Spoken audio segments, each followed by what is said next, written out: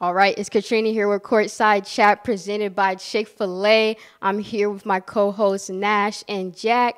All right, today we're going to be talking about the top drafts and who do they think they have as their top three. All right, we're going to start here with you, Nash. Hello, Katrina. I think for my top three, I'm definitely going to have to go with my number one, obviously, Scoot Henderson.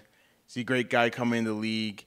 He's the youngest high school player to come into the G League, and when he was there, he's obviously dominating. And I think he's just going to be a great asset to the Trailblazers. After him, I'm probably going to have to put Jordan Walsh. He was definitely just a steal in the draft. He's been just hooping. I can't. There's not much to say. He can shoot. He can lay the ball up. He's a 6'7". He's 6'7", fast. He got long arms, so he can play defense too. And then after him, definitely Ausar Thompson.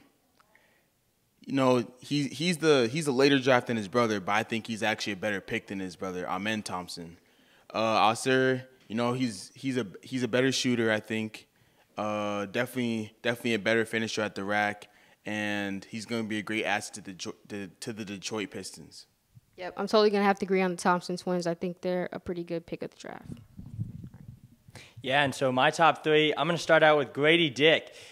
He played 1 year at Kansas and was an excellent and sharp shooter, and he really can do it all, as well as now he's on the Toronto Raptors, and with Fred VanVleet leaving, he has a chance to step in and really be a leader on this young Raptors team.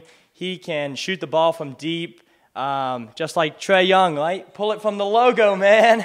And then my second pick is going to be Marcus Sasser, and he played at Houston University, and he is a guard, and he's so crafty, able to facilitate with the ball in his hand, has excellent court vision, and actually it was very interesting to see in a summer league game, he put up 40 points. So if he can do that and, potentially in the real league, the NBA, that would be impressive as a rookie.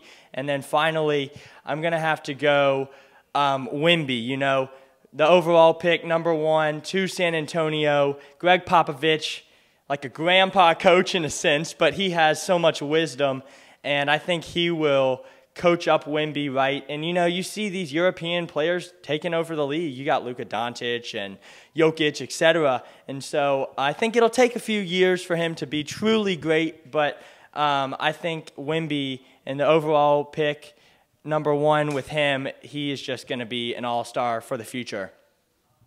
All right, that's going to wrap it up for us at Courtside Chat. It was good talking with you guys. All right, you take care.